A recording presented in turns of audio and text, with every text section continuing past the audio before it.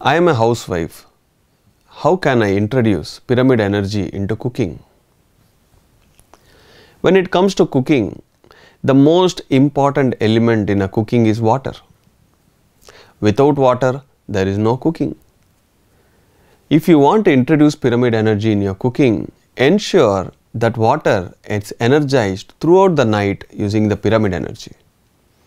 Second, all the pulses, the grains or the fruits or the vegetables, ensure overnight it is kept under a pyramid.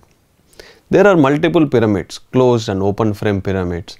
You can use anything to energize all the elements that you are going to cook.